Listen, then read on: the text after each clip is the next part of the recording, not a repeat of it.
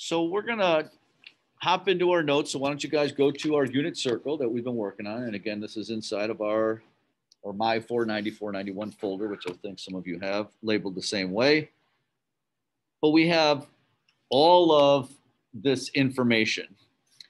And we use that on the Kahoot to practice and find these trig values, which we just did. And you guys seem to really be getting the hang of that. Now, yesterday or in our last class, we then talked about, the relation between converting from degrees to radians. And so we had a process in doing that, changing things from degrees to radians by multiplying by 180 over pi. And then we also went the other way with it from radians to degrees by multiplying by 180 over pi. I said those two backwards, didn't I? Yeah, degrees to radians, sorry. I said one is pi over 180, not 180 over pi. And then vice versa for radians to degrees. All right, and the reason we did that is because we now want to fill in our unit circle all of the radian measures. However, I just wanted to show you guys this process, but we're going to use what I think is an easier process and how I really think you guys should think about them in finding the other angles in radian measure. So we did figure out that a full circle is 2 pi. Okay, so if we did 360 degrees, okay, times pi over 180, we got 2 pi. So we figured that out in our last class. And if 2 pi is a full circle, 1 pi is half a circle. Okay, so it's 2 pi radians. You guys remember when we said a radian was really like the length of the radius around the outside of the circle? Well, this is a little side note for you, but if you make your geometry teacher proud right now and you remember the formula for circumference of a circle, it's 2 pi r. It's 2 times pi times the length of the radius. Well, if the length of the radius is the same as the length of a radian, we have 2 pi r there. So 2 pi is not just this random thing. I mean, it does come from some geometry that you guys know. All right, well, we also found these reference angles. But if you think about if we just know that this is 2 pi, let's do little fractions. Let's go back to elementary school. Half of 2 pi is 1 pi. We already have that. Half of 1 pi would be pi over 2. That's at 90 degrees. So I'm not going to do the whole converting. I know that that's got to be pi over 2 or 1/2 pi. Half of half is a fourth. That's right here. At 45 degrees, that is pi over 4. It's 1/4 of a pi. Okay, so, and likewise, I guess in the second quadrant, this would be 3/4 of a pi because it's 3/4 of the way to 1 pi. So that is 3 pi over 4.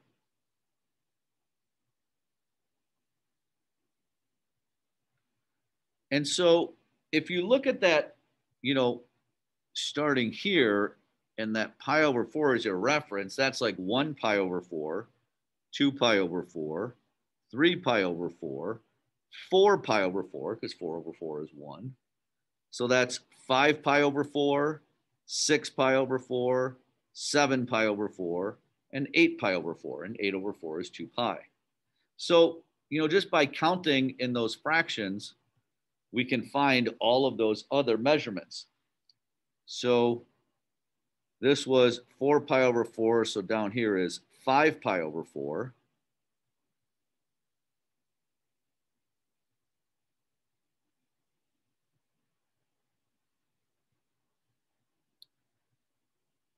And down here is 6 pi over 4. But this is math class, so I should write 6 pi over 4 as 3 pi over 2, right? I mean, we should write that as a reduced fraction. And 3 pi over 2 is 270 degrees. That was one that we found last week. In fact, it's 1.5 pi. And then we have 7 pi over 4.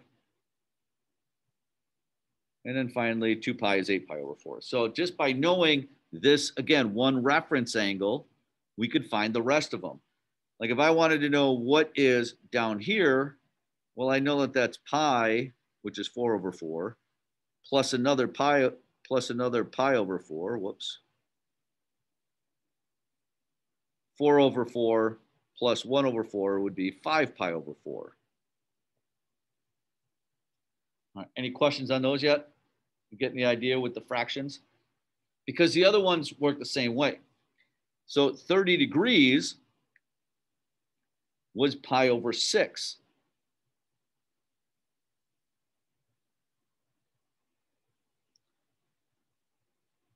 Now we did that algebraically before, but think about that. It's 1 6 2 6 3 6 4 6 5 6 6 6. It's 1/6 of the way to pi, or to 180 degrees. So that is pi over 6. Or you could think of it as 1/3 of the way to here.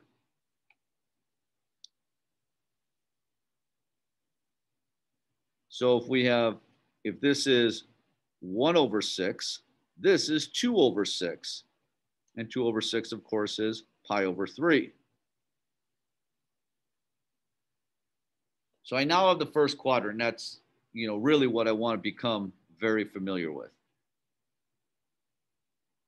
But we'll fill the rest of them in. And we could do that by adding or subtracting fractions, or by counting by sixths. So if I wanted to find this one, I could do like pi minus pi over 6. So 6 over 6 minus pi over 6 would be 5 pi over 6.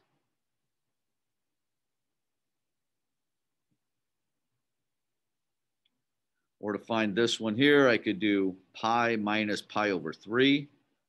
So I think a pi is 3 over 3 minus pi over 3 is 2 pi over 3.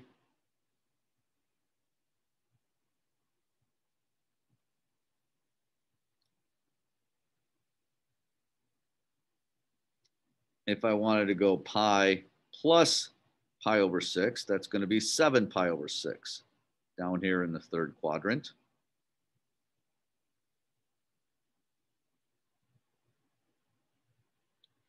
And staying in the third quadrant, if I went pi plus pi over 3, that's 3 over 3 plus another pi over 3 would be 4 pi over 3.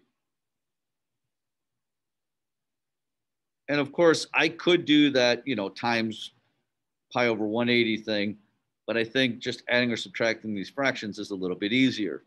If I want to find this, I could do 2 pi minus pi over 6. Well, 2 pi is 12 over 6 minus 1 over 6 would be 11 pi over 6.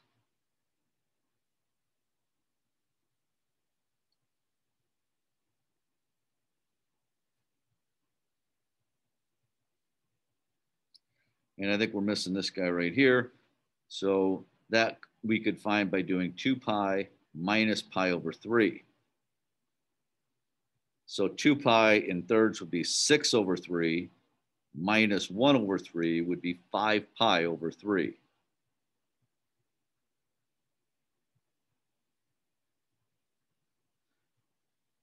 So hopefully you're thanking your elementary math school teacher right now for teaching you how to add and subtract fractions so well.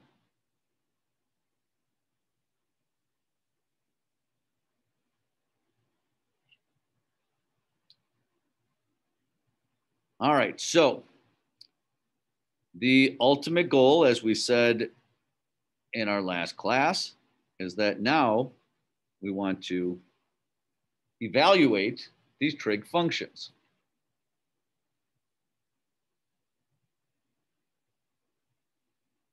It's a V.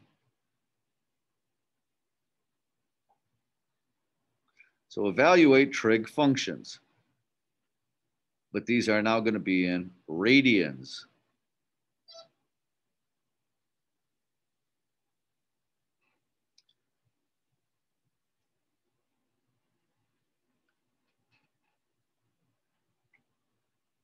So we want to find the sine of pi over 3.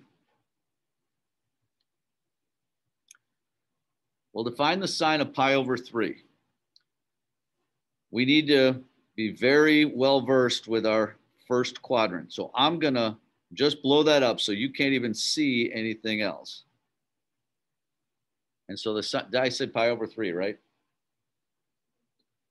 Okay, so the sine of pi over 3 is here. The sine is the y value, would be root 3 over 2. So the sine of pi over 3 is root 3 over 2.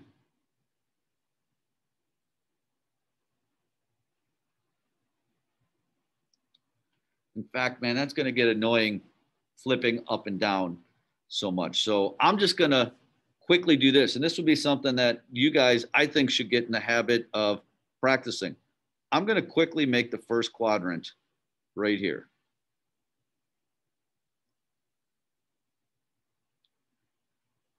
I'm going to put 3 notches. This is pi over 6. This is pi over 4. And this is pi over 3. Those are my 3 reference angles. And if I could remember the coordinates, this is 1/2. This is root 3 over 2. This is root 2 over 2. This is root 2 over 2. And this is root 3 over 2, 1/2. So I'll give you a second to write that down. Because the more you write it down over and over again, I think, the more likely it is you're going to remember that off the cuff.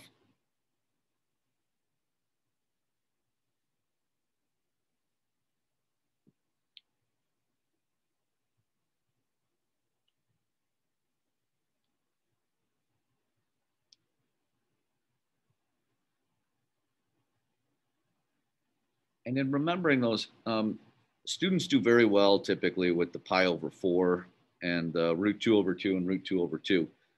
These two are often screwed up. And the problem is, if you flip-flop those and you screw them up, it messes everything up, right? Because if I get one of those wrong, I typically get the other one wrong. And now I have all 6 trig functions wrong for all those angles and any other angle that uses those as reference angles. So it's really important to get them correct. So here is one little device that some students help them remember is it kind of looks a little bit like a clock, and it is as easy as 1, 2, 3.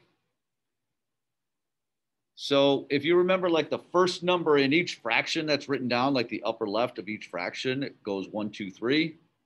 If you can remember that, the other numbers perhaps will fall into place for you.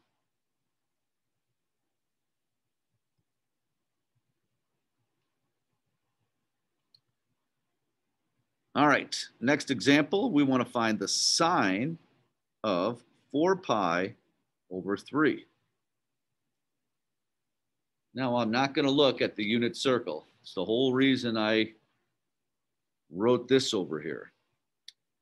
Thought process is 4 pi over 3 is in the 3rd quadrant because it's more than halfway, which is pi, because it's like 1 1/3. So it's down here in the 3rd quadrant somewhere. My reference angle is pi over 3. The sine is the y value. But since it's down here in the 3rd quadrant, the y value is negative. So the answer will be negative root 3 over 2.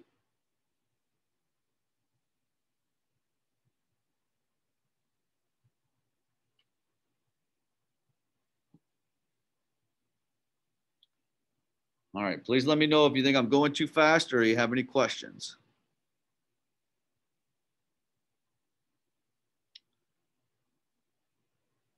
All right, so let's find the tangent of 7 pi over 4.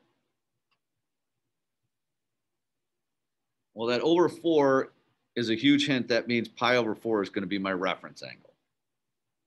However, 7 pi over 4 is just smaller than 8 over 4, which is 2 pi. So it's less than 2 pi, which puts it down here in the 4th quadrant. So I know my reference angle is pi over 4. I know I'm in the 4th quadrant. I know tangent will be sine over cosine. And in the 4th quadrant, the sine is negative because that's the y. The cosine is positive because that's the x. And so if I have a negative root 2 over 2 divided by root 2 over 2, I get negative 1.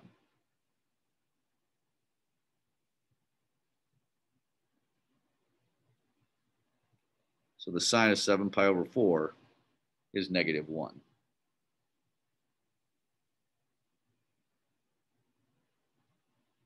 Guys hanging in there? All right. How about the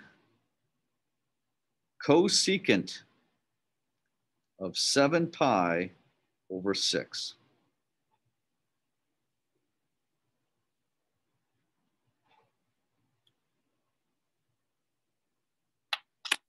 Cosecant is the sign flipped over. So I have to find the sine of 7 pi over 6, and then I'll flip it over. 7 pi over 6 would be in the third quadrant because it's a little bit more than 6 over 6, which would be 1 pi. My reference angle is pi over 6 because it's 6 over 6 plus pi over 6 would be 7 pi over 6. Remember, I got to find the sine and then flip it over. The sine is the y value, which is 1/2. But since it's in the third quadrant, it's negative 1/2. Then if I flip that over, I get negative 2. So the cosecant of 7 pi over 6 is negative 2. So this, writing this thing is probably a really good idea to you just have that maybe on a piece of scratch paper, or we're going to do a class kick in just a minute for you to write that as soon as you start doing a class kick, write that first quadrant. And remember, when you do that, that it's as easy as 1, 2, 3, getting those correct, because we got to get those correct or else we're going to screw up a whole bunch of answers. All right, does anybody have any questions for me before I let you guys do a class kick? We're okay? All right, so in the class kick, as I suggested, the very first thing I think it's definitely worth your time is to just write down that first quadrant, okay? And just check to make sure you went 1, 2, 3, so that we know that the order is correct for those. And we're ready to roll here. So the sine of pi over 4, I know that pi over 4 is my reference angle. It's in the first quadrant. The sine is the y value, so it's root 2 over 2. So the sine of pi over 4 is root 2 over 2.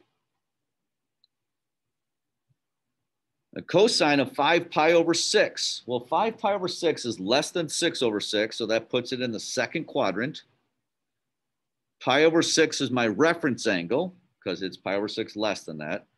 Cosine is the x value, so it's the x value in the second quadrant, so it will be negative root 3 over 2.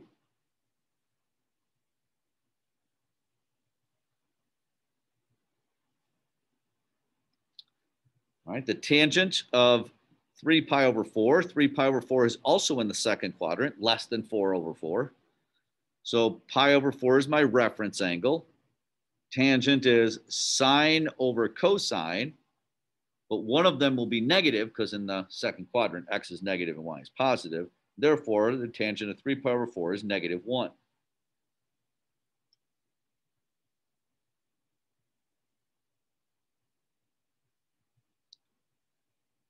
And then the sine of 11 pi over 6, which is less than 12 over 6, which would be 2 pi. 12 over 6, or 2, it's less than 2 pi, which puts it in the fourth quadrant. Pi over 6 is my reference angle. Sine is the y value, but in the fourth quadrant, it's negative. So it will be negative 1/2. So the sine of 11 pi over 6 is negative 1/2. All right, any questions on any four of those? Good? All right, I'm going to keep rolling then. So on the second page, and this is why I'm going to go back first, but I love technology. Can I copy and paste this thing here? Well, you know what? Maybe I could use the practice because I really want to get good at that first quadrant. So in that first quadrant, I know that my three angles are pi over 6, pi over 4, and pi over 3. And I know that my coordinates go 1, 2, 3.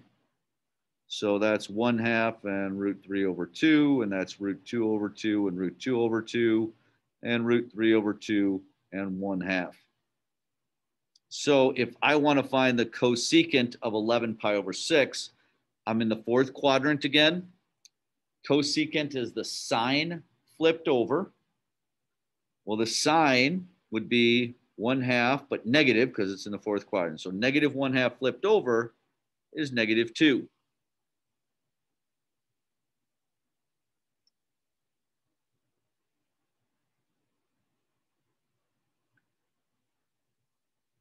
Now for the secant of 5 pi over 6, second quadrant, reference angle is pi over 6. Secant is the cosine flipped over. So it's going to be root 3 over 2 flipped over and negative because it's in the second quadrant. So that's going to be negative 2 over root 3, which of course I'm going to rationalize.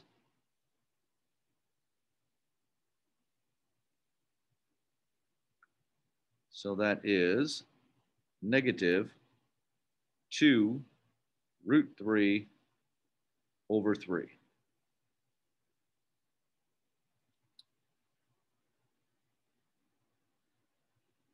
All right, and last but not least, the cotangent of pi over 3.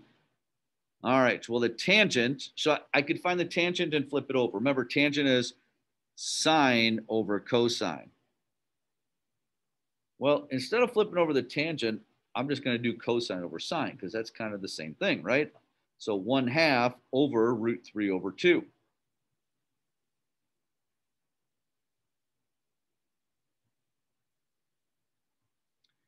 And I need to simplify this. So a little shortcut, if I took the bottom and flipped it over, my 2's are going to cancel. And I have 1 over root 3.